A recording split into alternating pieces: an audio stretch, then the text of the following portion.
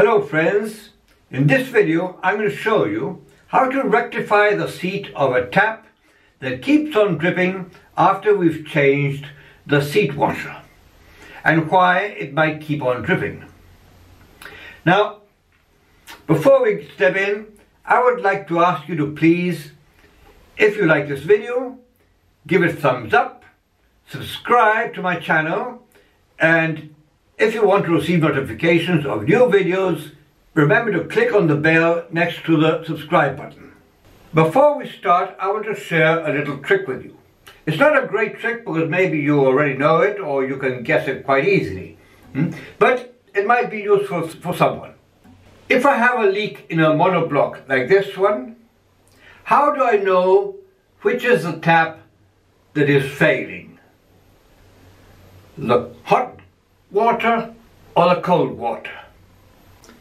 I have two shut-off valves. The cold water is under the sink and the shut-off valve for the hot water is under the water heater. If I close the cold water valve and the dripping stops, I don't need to go any further. The issue is the cold water tap.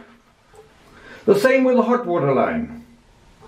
But if I close both shut-off valves and I still have a leak, it means one of my shut-off valves doesn't work.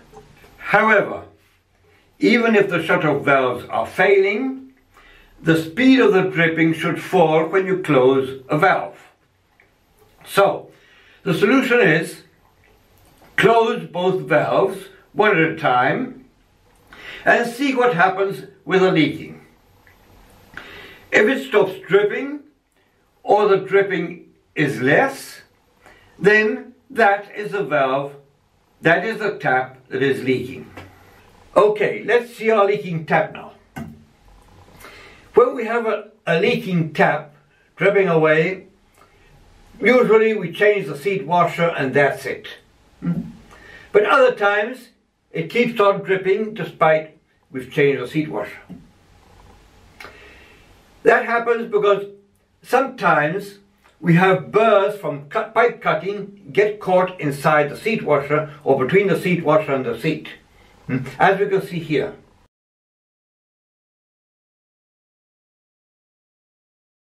Or bits of soft solder that fall into the pipes, or debris brought in by the water, like little stones.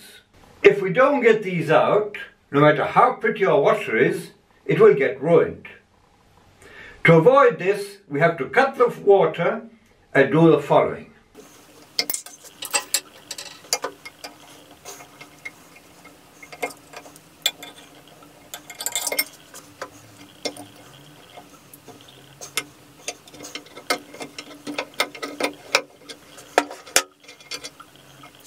Then we place a cup over it so it doesn't spill water all over the place. We open the water valve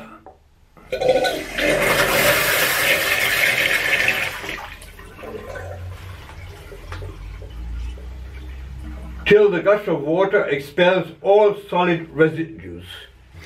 In fact, it's a good idea to do this every time we solder water pipes.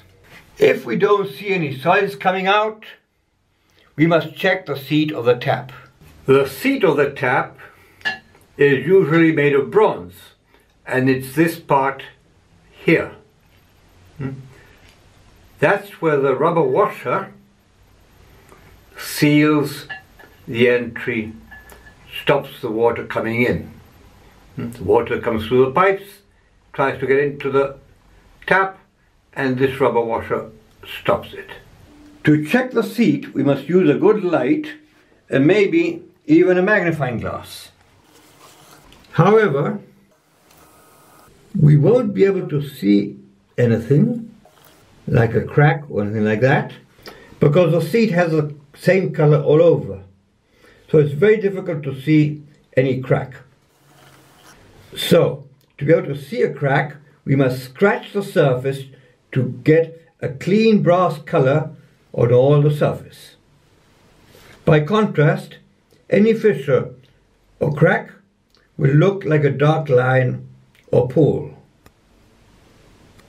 To scratch the seat we use this tool. This is a reseating tool or seat reamer. There are many designs as we can see here. Number 1 should only be used with concave seats. Number 2 is not easy to keep straight. Number 3 only has 2 thread sizes. Number 4 is for motor injectors. Number 5 is maybe the best one, although it would be nice if it had a seat guide like number 4.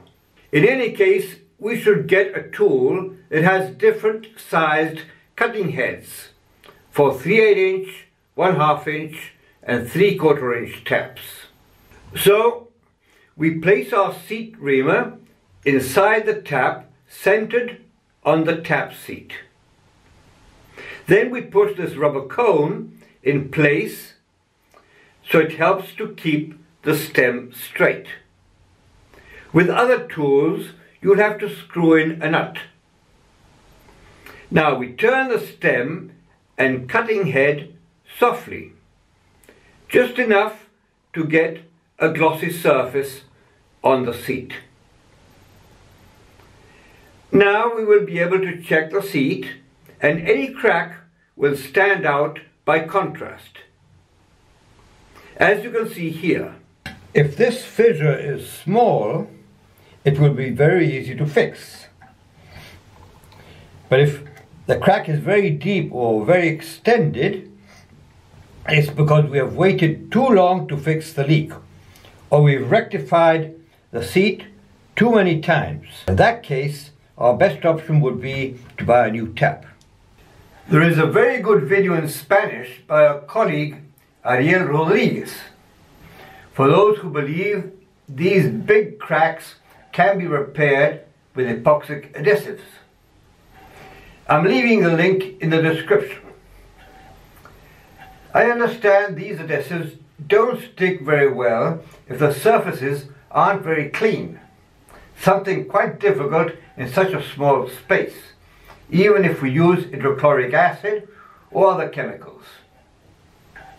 I'm really not very sure if this is worth it, to repair a tap with hydrochloric acid and so on, a tap that has had a long and happy life. If the fissure can be fixed, we start turning the stem many times, trying not to overdo the pressure and ensuring the stem stays perfectly square to the seat.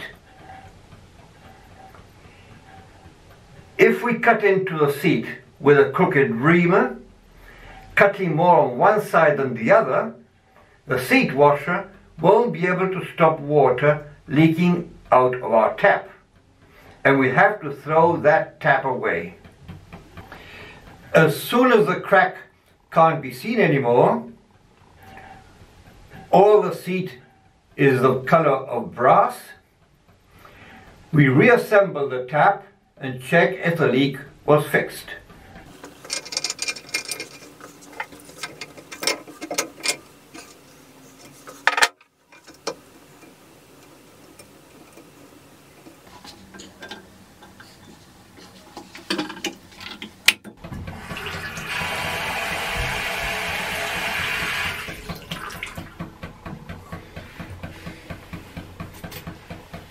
Well, that's all folks.